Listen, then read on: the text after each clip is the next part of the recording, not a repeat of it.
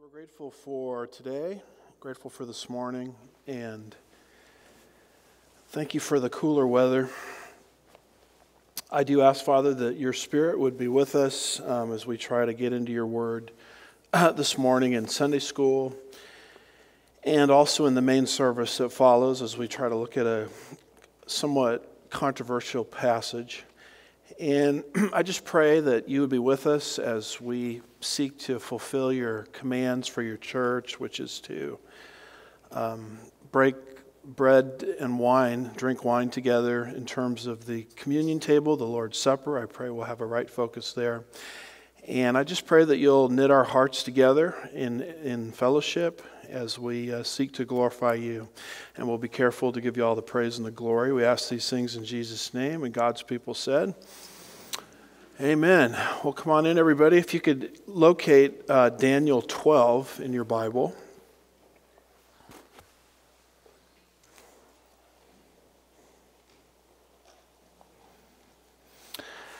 Daniel chapter 12, verse 4.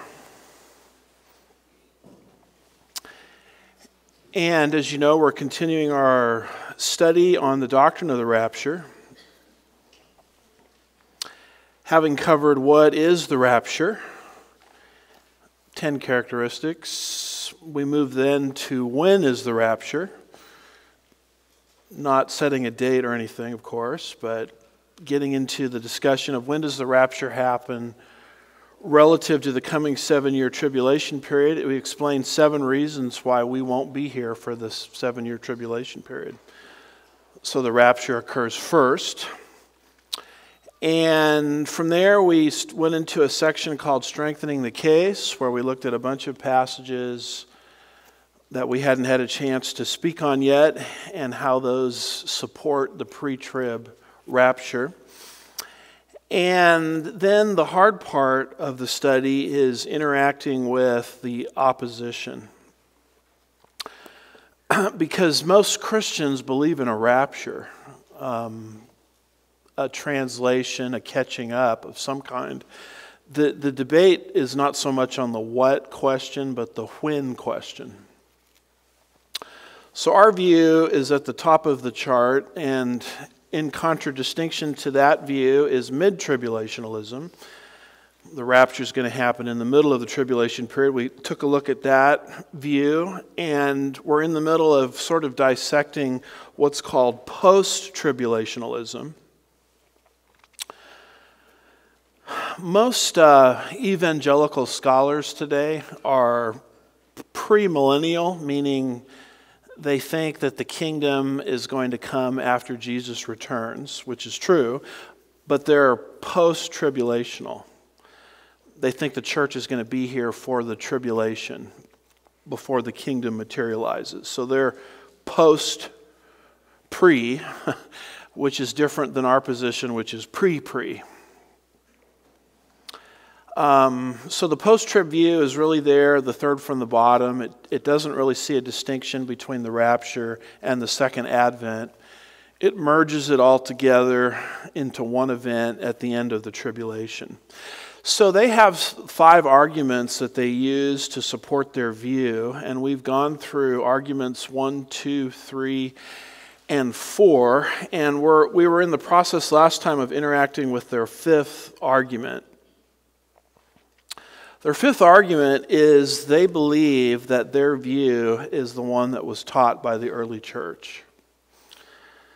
So they argue here, number 5, the post-tribulational rapture position has been the dominant view held by theologians, and we might even say the church fathers, throughout the history of the church. So I gave you this quote from George Ladd. And George Ladd argues every church father who deals with the subject, that is the timing of the rapture, who deals with the subject expects the church to suffer at the hands of the Antichrist.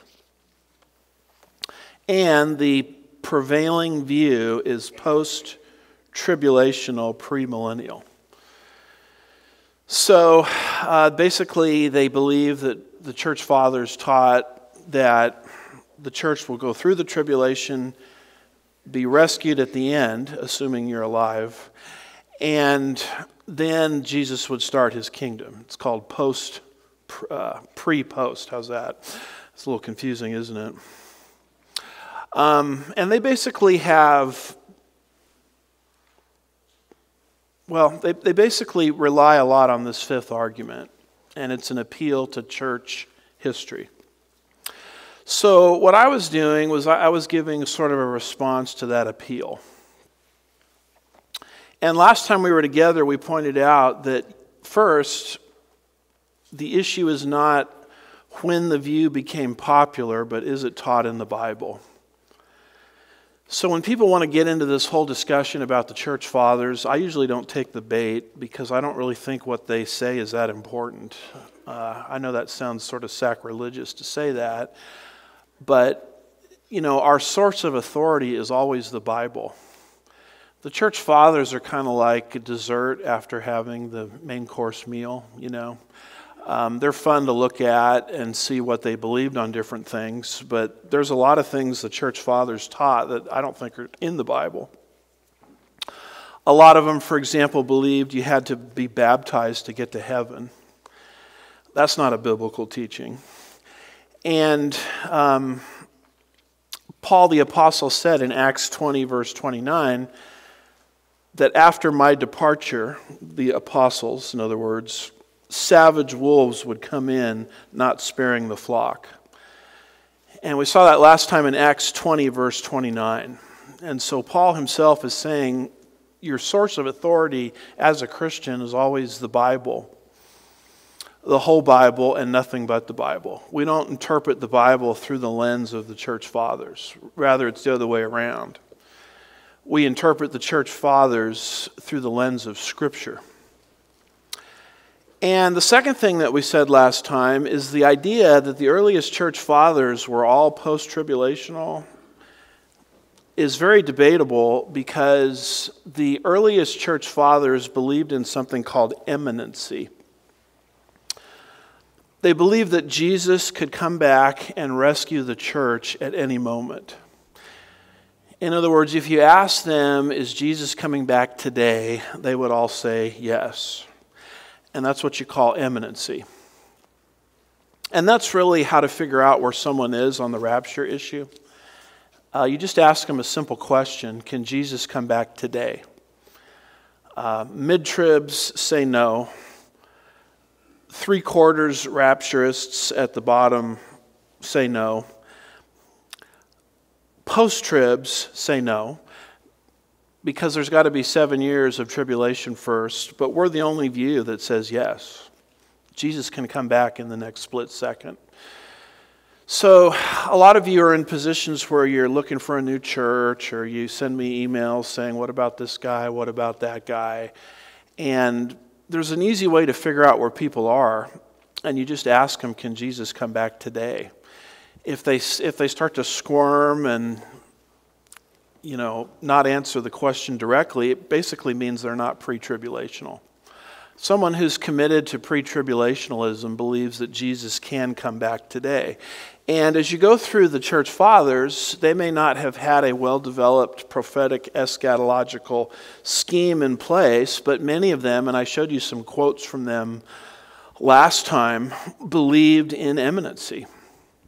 They believed that Jesus could come back at any moment. J. Dwight Pentecost says the early church lived in light of the belief in the imminent return of Christ. Their expectation was that Christ could return at any time. Pre-tribulationalism, which is our view, the view at the top there, is the only position consistent with the doctrine of imminence. So when post-trib say, well, all the church fathers believed X, you take that with a grain of salt, because you can find a lot of ideas in the early church fathers that don't comport with post-tribulationalism at all. And my third response to this appeal to antiquity is where we just started looking at that third response last time. That's why I had you open up to Daniel 12. The third response is prophetic truth is designed by the Holy Spirit to become progressively more understandable as the world approaches the allotted time period when the prophecies will be fulfilled.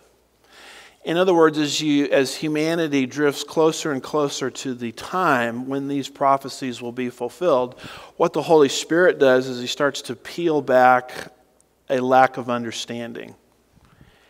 And those that are living in the general season when the prophecies will be fulfilled by the Holy Spirit's design have a greater understanding than the sages of the past on prophecy. Why is that? Because we're smarter? No. It's because they were living in the wrong time period and we are living in the correct time period. So when we get into this subject, you have to learn to distinguish between God's three methods of communication.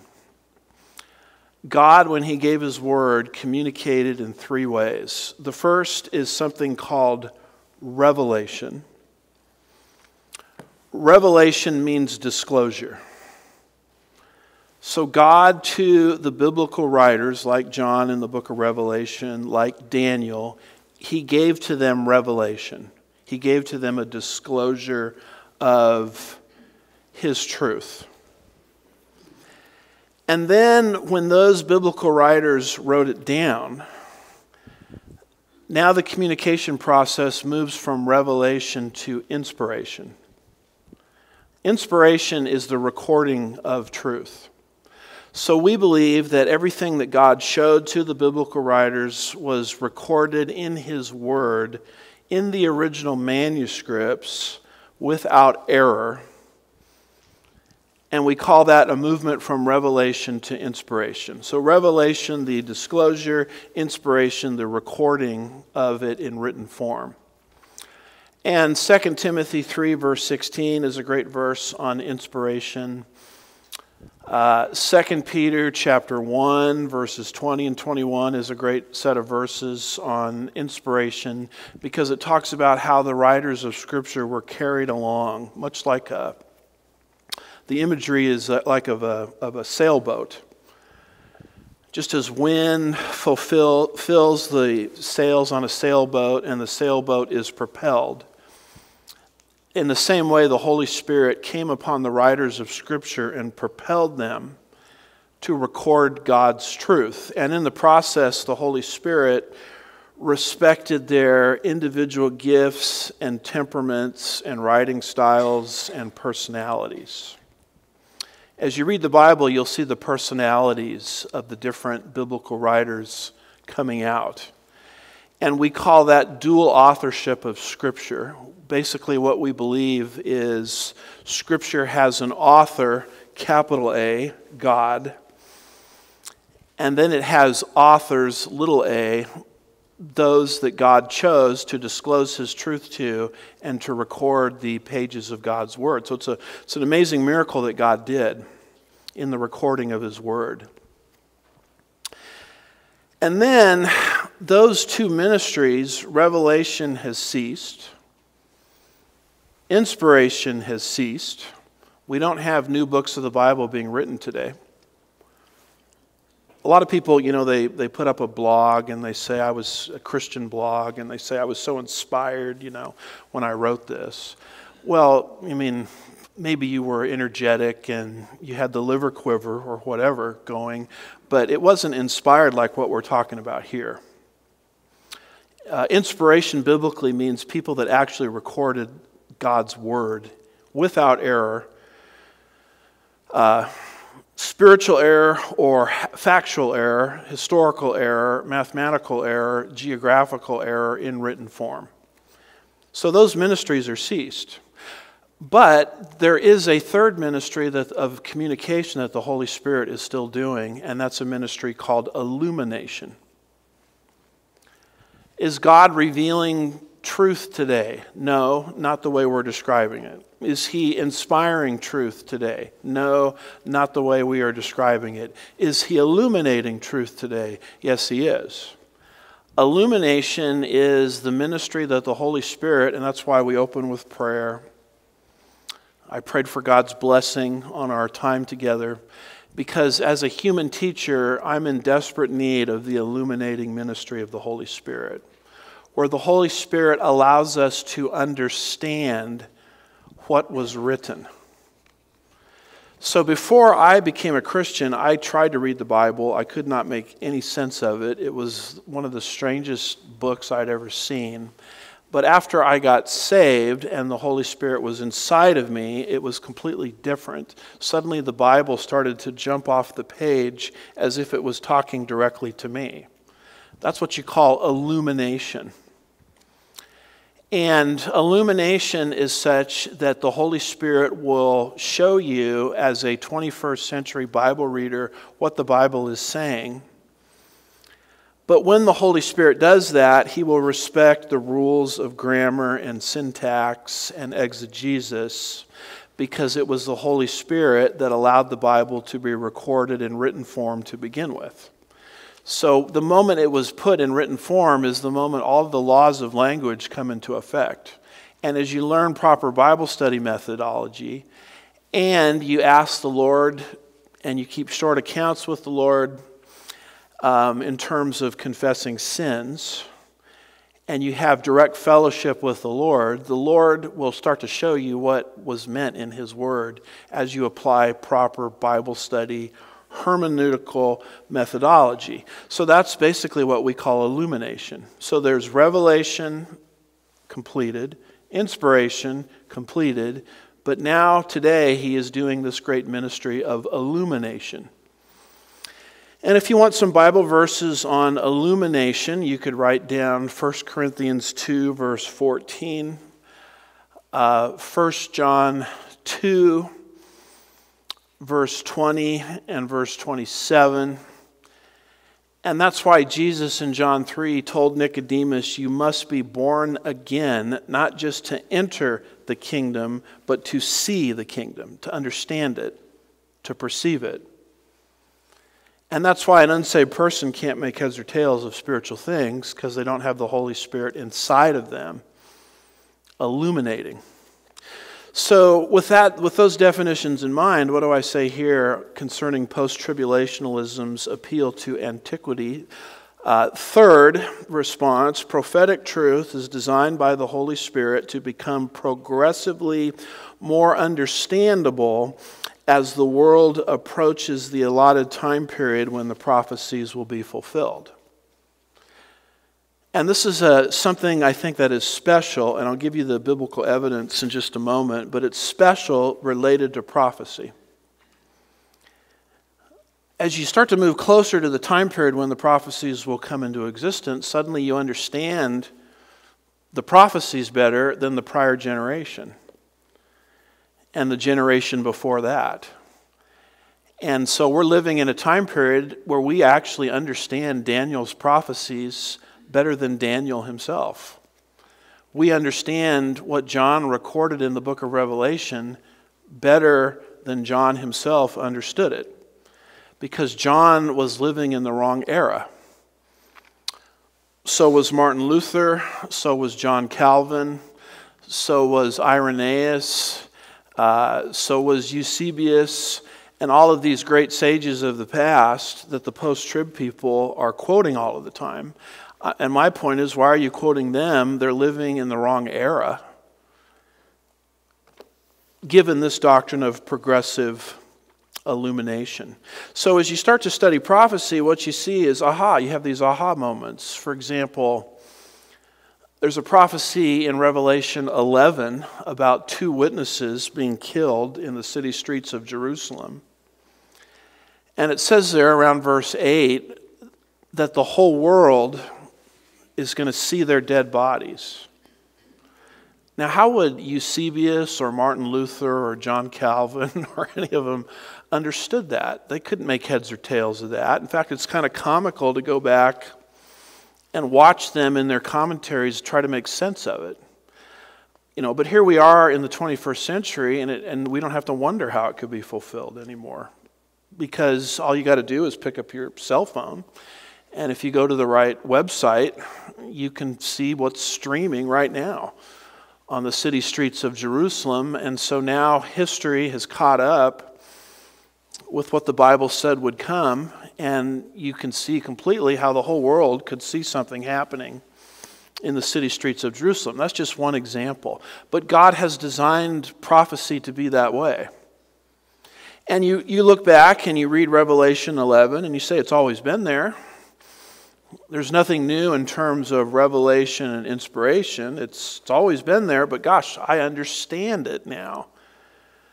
And that's an illumination issue. So if all of this is true, I'm not really all that concerned about what the sages of the past said about the tribulation and the rapture, the way post-tribs are, because they're not understanding this doctrine of progressive illumination. So if you go back into our studies on the rapture, early on, one of the points I made about the rapture is an old truth gradually being recovered. And I talked a little bit about progressive illumination then, and so I'm sort of revisiting it here by way of response to post-tribulationalism's appeal to antiquity. Now, I made the point last time that we want to be very clear that inspiration and revelation are done. Truth has once and for all been delivered to the saints.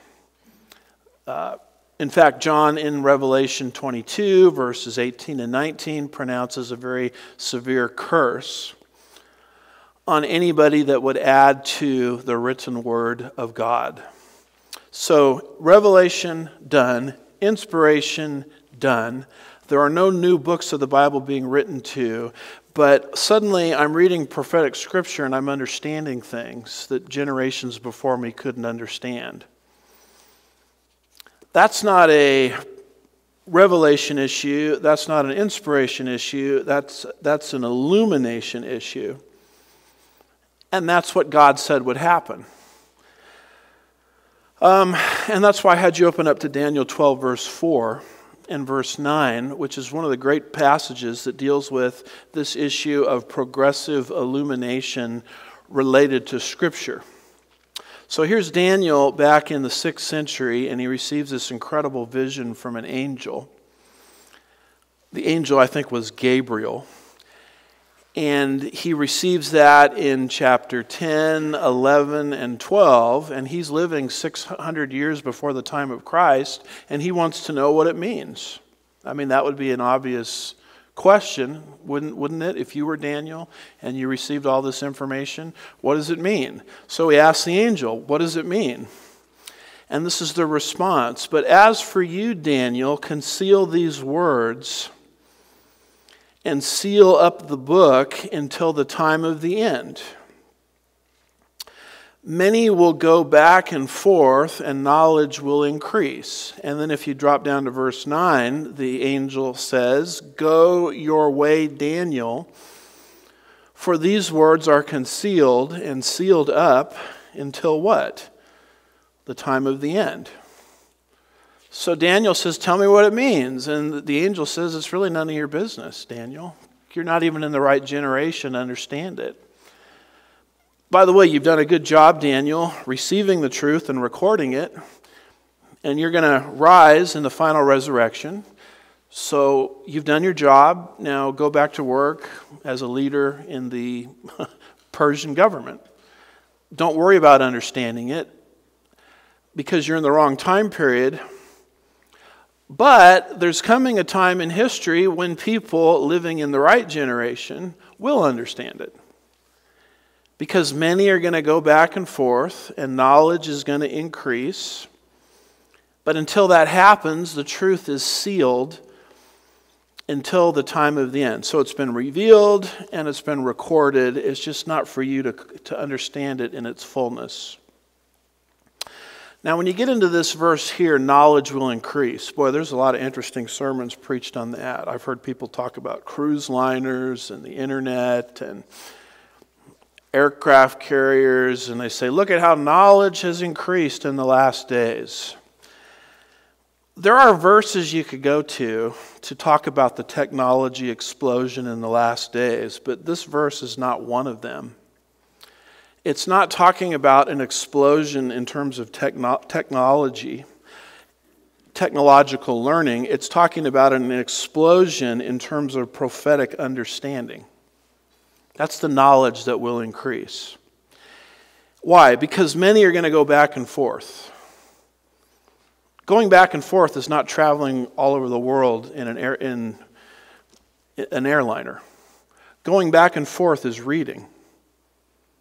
All of a sudden you pull out your Bible. These things were written, in some cases, thousands of years ago. And you're looking at your Bible and you're looking at the world and you're having these aha moments. Oh, that's how that's going to happen. Oh, that's how that's going to happen. So when you cross-reference this with Amos 8, verse 12, going to and fro has to do with seeking God's word in terms of reading. Amos 8, verse 12 predicts people will stagger from sea to sea and from the north even to the east. Now look at this. They will go to and fro to seek the word of the Lord, but they will not find it. That concerns a lot of different things, but the only thing I wanted you to focus on is notice how going to and fro is not jetline air travel. Going to and fro is seeking God's word. It's reading God's word. It's being interested in God's word. And Daniel chapter 12, verse 4 and verse 9 specifically predicts that as the human race moves closer and closer to the time period when the prophecies will be fulfilled, the Holy Spirit would simultaneously, progressively, not give new prophecies, not give new books of the Bible, but would start to peel back the understanding of human beings who are readers concerning how these things could happen. And that's what I mean by progressive illumination. Most people don't understand this, but Isaac Newton, who's known for being a great scientist, was also a tremendous Bible student. Isaac Newton wrote entire commentaries on the book of Daniel and the book of Revelation. And some of it has just now, as I've been reading some things online about Isaac Newton, has just now, been unleashed or published or made available to the public. And Isaac Newton was a tremendous scientist because he was a Bible student first. People need to understand this. Because the humanists who all think the science is on their side, on everything, climate change, the science is settled. Evolution, the science is settled. You hear that a lot in the public discourse. Science, the science is settled. Vaccination, science is settled. They're all claiming science. And it's kind of interesting to look at how a humanist treats Isaac Newton, who was one of the greatest scientists that ever lived. And they'll say things like, gosh, I wish Isaac Newton hadn't wasted so much of his life studying the Bible. Because he was such a wonderful scientist, think of everything else he could have accomplished if he just put the Bible down and just gave himself to science. The fact of the matter is it was Isaac Newton's knowledge of the Bible that gave him an incentive to be a scientist. Because Isaac Newton, as a biblicist, as a theist, as a Christian, believed that the Creator had put into the universe and our world certain laws.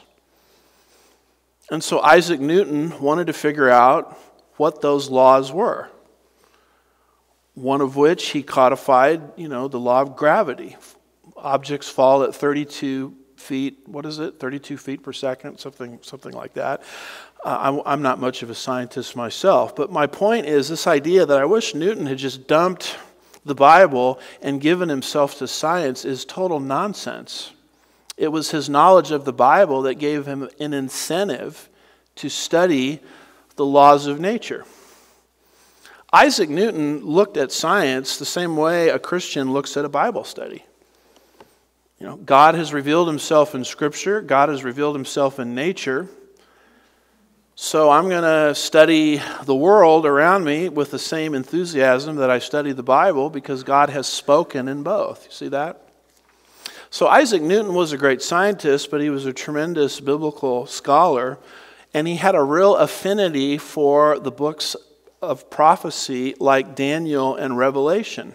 And when Isaac Newton was commenting on Daniel 12, verse 4, which we just read, and verse 9, he made this statement, and it's prescient in what he said. He said, about the time of the end,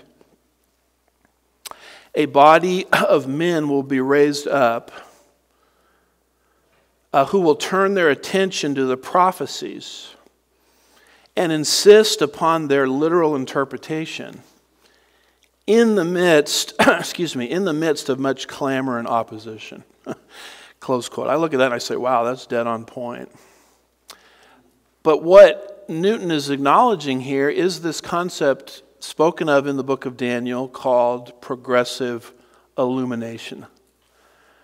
The generations that come before won't fully understand these prophecies, but the generation that is on the earth when these things are about to happen, boy, they're going to be screaming at the top of their lungs about it. Let me give you some more examples of progressive illumination. If you look at Daniel 8, verse 27, you have one of the clearest prophecies of progressive illumination. By the way, this is a prophecy, Daniel 8, that Daniel had about the ram and the goat. And we've done verse by verse teaching through Daniel at our church, so you can find all of that on our sermon archives. But the ram is Persia. The goat is Greece. It's speaking of how Persia would overthrow Greece. And that happened in 331 BC. I may have had that backwards. How Greece would overthrow Persia. There we go.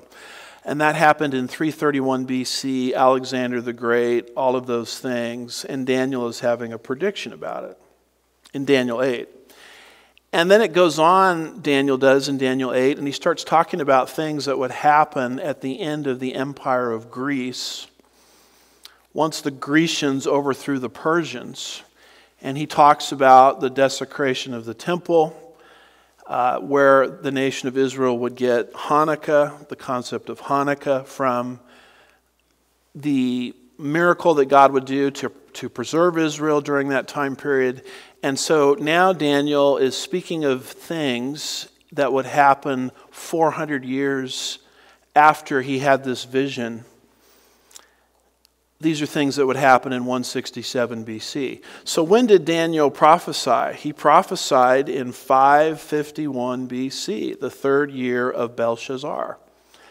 In fact, by the time he prophesied, the Persians hadn't even conquered the Babylonians yet. And now in Daniel 8, Daniel is having a prediction given to him by the Holy Spirit concerning how the Greeks are going to overthrow the Persians, and then how the Greeks are going to actually desecrate one of them. Antiochus Epiphanes is going to desecrate the Jewish temple. So Daniel is seeing things in 551 BC that wouldn't be fulfilled for 200 years. And as you get into the end of the Grecian Empire, he's seeing actually things that wouldn't happen for 400 years. So again, he has this vision and he's frustrated because he doesn't know what it means, just like he was in Daniel 12. And so Daniel says, "Then I, Daniel, was exhausted and sick for days."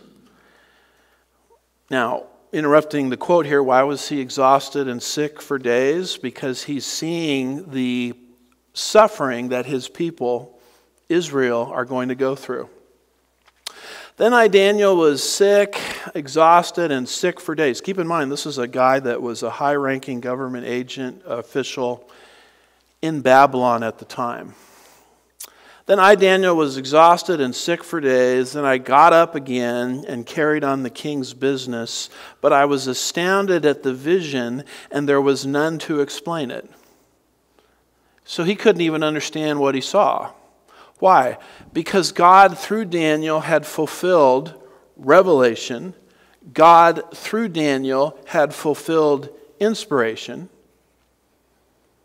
But Daniel is living 200 to 400 years in the wrong generation to understand illumination. But as the world drifted closer and closer to the fulfillment of Daniel's prophecies, what the Holy Spirit started to do with people is not give them new prophecies, not inspire new books of the Bible, but to, as we like to say, push back the frontiers of ignorance so people could understand, oh my goodness, this is what Daniel said. In other words, little old me understands Daniel better than Daniel. In fact, Daniel cried out for understanding, and the angel in Daniel 12 just said, go your way. And here he wants to understand what he saw in Daniel 8, but it says there was none to explain it. Why wasn't there anybody to explain it? Because he's living in the wrong generation. See that? He's living centuries before this would happen.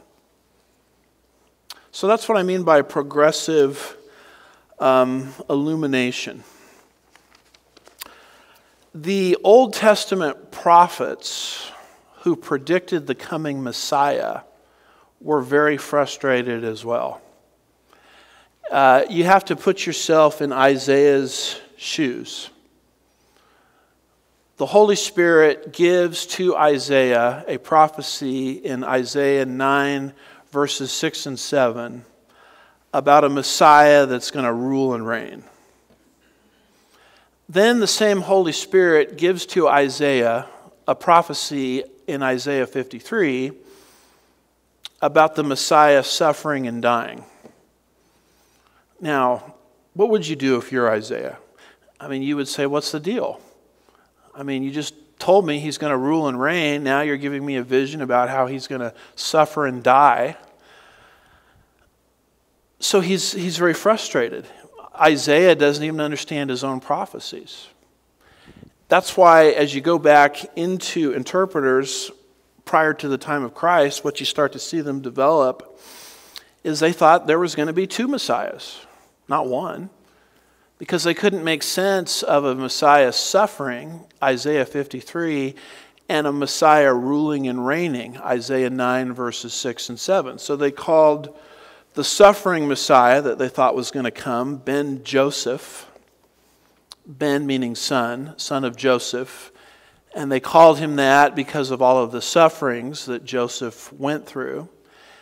And then the other Messiah they called Ben David, or we would pronounce it Ben David, son of David, because that's the Messiah that's going to rule and reign over the kingdom just like David did when he was here, roughly 3,000 years ago. So you have in Old Testament rabbinical literature, Old Testament going back pre-Christ in Judaism, a total inability to make sense of a suffering Messiah and a reigning Messiah, to the point where they postulated, well, there's got to be two Messiahs. And the Apostle Peter makes reference to this and the frustration and the consternation of the Old Testament prophets when Peter says this in 1 Peter chapter 1, verses 10 and 11, he says, as to this salvation, referring to Christ, the prophets, that's Isaiah, Jeremiah, Daniel, Ezekiel, all the rest of them, the prophets prophesied of the grace that would come to you, made careful searches and inquiries. In other words, they had a bunch of unanswered questions, seeking to know what person or time, Peter says. See that? Or time the Spirit of Christ within them was indicating as he predicted the sufferings of Christ and the glories to follow. So here's Isaiah receiving this information 700 years before the time of Christ, and Isaiah is making careful searches and inquiries because the prophecies don't make any sense to him. Because they seem like they contradict each other. So they start to develop, there's got to be two Messiahs. Now, why is it that little old me can understand those prophecies and Isaiah couldn't? It's not a revelation issue. God hasn't given me some new truth that Isaiah never had. It's not an inspiration issue. I'm not writing down new books of the Bible, but it's an illumination issue because I'm living at the right time in history when these prophecies were fulfilled. And as they say, hindsight is what? 2020. I have the vantage point of hindsight where I can look back and I can say, oh, I know what it means. Isaiah 53, that was fulfilled in the first coming of Christ. Isaiah 9, verses 6 and 7, that's going to be fulfilled in the second coming of Christ. And I, as a member of Christ's church, is living in between the two. Now, Isaiah didn't have that luxury. He received all of the truth that we have, but I have the vantage point of progressive illumination, living in the right time period when I can make sense of it, where Isaiah could not make sense of it, not because he was less smart than I am. He was just living in the wrong time period. You see that? This is a concept called progressive illumination. Now, one of the most valuable studies, well, even before we get to that, just want to reiterate that we can understand Bible prophecy better than the prophets themselves because of our vantage point of history. And if the Lord tarries, and we are not the rapture generation, these kids are going to grow up, hopefully in Christ, and they're going to look back at us and say, well, they had it wrong here and they had it wrong there, because they're living even closer. And if another generation after them arises, that generation will understand it even better than our kids. And of course, the generation of believers in the tribulation period itself will understand it the best, right? Because they're living it. So one of the most valuable studies you could ever give yourself to as a Christian is what's called the history of doctrine. We teach this at Chafer Theological Seminary. We have some really good guys that teach this for us, that specialize in this. Robert Dean of West Houston, I think, has a master's degree in this, and Dr. John Eidsmoe is one of our teachers on this also. But it's a subject called History of Doctrine. And it's not so much a church history course as it is how did doctrines that we today accept and take for granted, how did those get worked out? What you discover is the Holy Spirit began to unfold doctrinal truth to the church, not give them new doctrine, but help them to understand what the Bible says in various phases. And it related a lot of the times to the fact that heretics were coming into the church and teaching certain perverse ideas. And so the church, because of a heretic, was forced to counteract by crystallizing what the Bible actually says in juxtaposition to a heretic. So that's why heretics are not always the worst thing that can happen. Because a heretic forces you to think. He forces you to formulate, to simplify what it is the Bible is saying. And that's an analysis that we call the history of doctrine. So AD 180, the church, and this is a very rough sketch, but AD 180, the church starts to get into the issue of canonicity. What books of the Bible are part of the canon and what books of the Bible are not part of the biblical canon. And then heretics arose and they began to challenge the doctrine of Christ. So the church starts to crystallize Christology, roughly AD 500. Very rough sketch here. And then you get into this issue of atonement. When Jesus died, what did that mean? because people were arising and saying, well, when Jesus died on the cross, he just died to show his love for us. He just died to show how important we are and how valuable we are. And the church said, no, those things might be sub-truths, but when Jesus died on the cross, he died as my substitute. And if he hadn't died on the cross, I would be there hanging. That's a formulation of atonement. This is where we get these fancy words: penal, vicarious, substitutionary atonement. Penal, punishment. He was punished in our place. Vicarious, he died in my place. And then atonement, substitute, he died as my substitute. So when a liberal preacher says Jesus just died to show how much care he has for us and how much love he has for us, it's kind of like, yeah, we dealt with that in the 1100s, sir. I'm not denying, sir, what you're saying, but there's a lot more to it in terms of his being our substitute. That's what liberal theology denies. They do not believe Jesus was our substitute. So the church hammers that out around 1100. Now notice the late date there. Church has been in existence for a millennium and is just now getting to the doctrine of the atonement.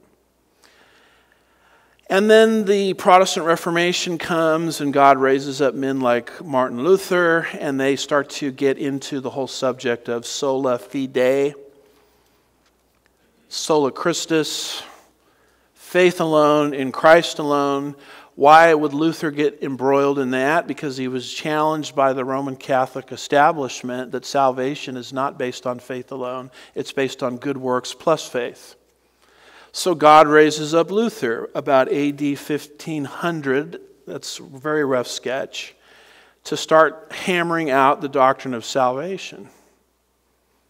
And you go through this history and you start to appreciate our doctrines a little better, because there's not a lot of teaching on this, and we just sort of assume that, well, every Christian has always believed these doctrines that we embrace. And when you study this history of doctrine, you see that that is not the case. The church is hammering this stuff out, debating all over the place, working this out. And then look at this. Eschatology does not start to get systematized until AD 1800. You mean the early church was not really interested in eschatology? Well, I think they were interested in it, but they were focused on canonization, Christology, atonement, salvation. And then finally, the Holy Spirit gets the church into a position where now it can start thinking about eschatological matters. Now, why wasn't eschatology developed and systematized first? Well, it has to do with progressive illumination. The Holy Spirit specifically said these prophecies would be there, recorded, revealed, but you're not going to make heads or tails of them until you're living in the right time period when these prophecies will occur. So it is no accident that when you study the history of doctrine that eschatology is the last guy on the list, because of this doctrine of progressive illumination. Here I quote James Orr, who describes this in his Progress of Doctrine. And before I quote him, I say Orr outlines the progress of Christian dogma in a similar way. And here's a quote from James Orr. And he's explaining exactly what I just walked you through. He says, quote, "The 2nd century was the age of apologetics. The doctrine of God, and especially the Trinity, then took center stage in the 3rd and 4th century as the church dealt with Monarchian, Arian, Macedonian controversies." Now let me interrupt myself here. Why would the church start thinking about the Trinity all of a sudden in the 3rd and 4th century? Because the church is being challenged by heretics. Who are the heretics? Orr mentions them. Monarchianism. Macedonianism, and Arianism. Arius is the heretic that arose, and he started to say Jesus is a created being. He started to say there was a time in which he was not, which, by the way, the Jehovah's Witnesses, not if they come to your house, but when they come to your house, will teach the same thing to you. And really what the Jehovah's Witnesses are doing is they're just recycling an ancient heresy called Arianism. And so the church has to start hammering out the doctrine of the Trinity. I mean, is Jesus a created being? The early church said no, and that's where the Creed of Nicaea comes from, about AD 325. And that's why there's a line in the Nicene Creed of Jesus that says begotten and not what? Made. Begotten, he's unique. He's the monogenes. That's translated begotten in John 3:16 and other passages. Monogenes, mono, you recognize that word, one. Genos, species or kind. If you're a biology student, I think they call them what? Genus or something like that. It comes from genos. One of a kind. Jesus is one of a kind. So the church, in response to Arius, was saying, Jesus is one of a kind, but we do not believe that he was ever made or created. We believe that before the virgin conception, he eternally existed. And so now we're in the 3rd to the 4th century, and the church is dealing with the whole subject of Trinitarianism because they're being challenged now on the issue of Trinitarianism by the heretic Arius. And as this process unfolds, what is the Holy Spirit doing with the church? He's allowing the church to crystallize its thinking on all of these issues. And this isn't taught, and we don't appreciate the wars that went on, the debates that went on, to get to us a lot of the doctrines that we just read and take for granted. I mean, there's a whole history here. And history of the doctrine course covers these issues. So continuing with the quote, Orr goes on and he says, anthropology, that's the study of man. What does the Bible say about man? Then became the church's focus in the early 5th century during the Augustinian and Pelagian controversies. See that there? It's the Augustinian and Pelagian controversies regarding the goodness, the inherent goodness of man that forced the church to go back and say, what does the Bible say about man in terms of our depravity? Or goes on, quote, he says the late 5th and 6th centuries were characterized by an ecclesiological interest in Christological matters. Why? Because there was Nestorianism and Eutychianism and Monophysitism and Monothelitism, which were either pro or challenging. And then Orr goes on and says in the 16th century, I mean, the church has been in existence for over a millennia and a half now. And now they're finally getting to salvation by faith alone in Christ alone. I mean, what took them so long? The 16th century, the reformers focused on salvific or soteriological concerns. Soteriology is just a fancy name for meaning the doctrine of salvation. How do you get saved? Roman Catholic Church was teaching one idea. The reformers started to say the Bible is teaching a different idea. And then Orr says, finally, the church gave itself to correcting a mythical and medieval pre-Reformation eschatology, close quote. There was a guy who put the church under a shadow. I deal with it in my book, Ever Reforming, where I try to explain all these things in hopefully an easy to understand format. If you're interested, I can give you a copy of that book, Ever Reforming. The elders bought a bunch of them for you. I really should have put those out at the back table. And I'll even autograph it for you, which Might send the value down, I don't know.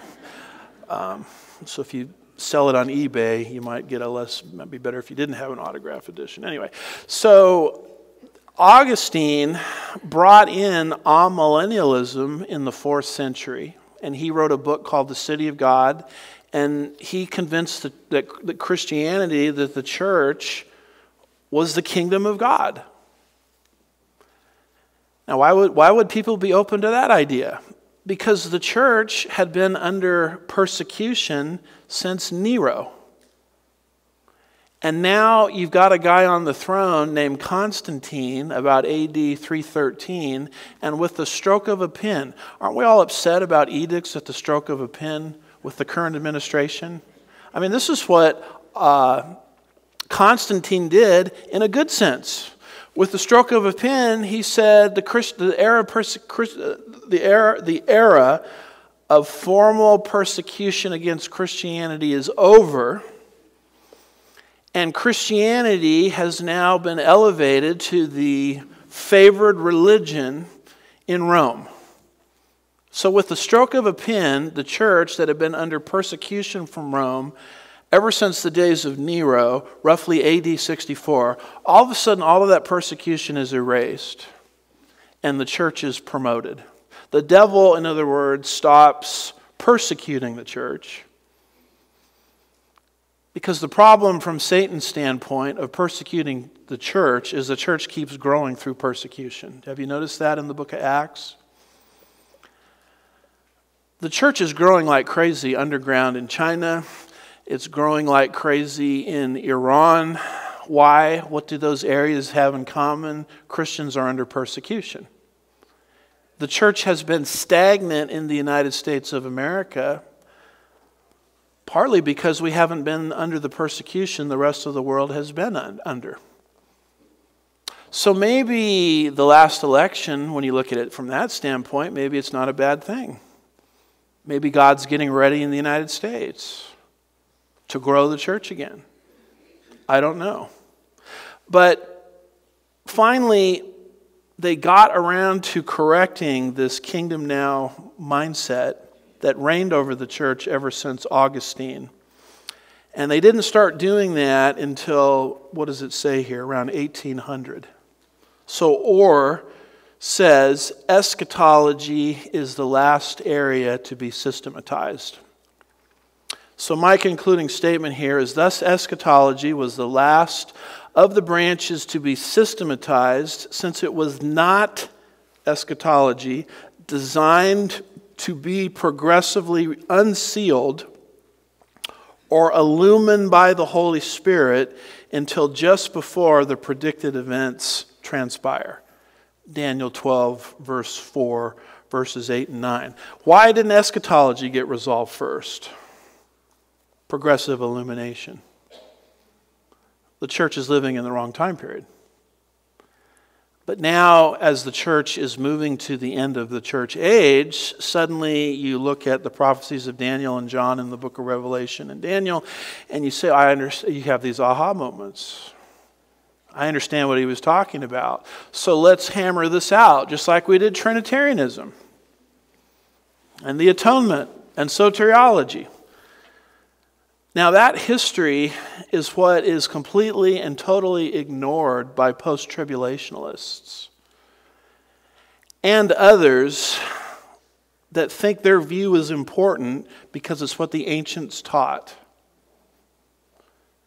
When you understand the doctrine of progressive illumination, as I've tried to explain it, of course you don't anchor your case in what the ancients taught.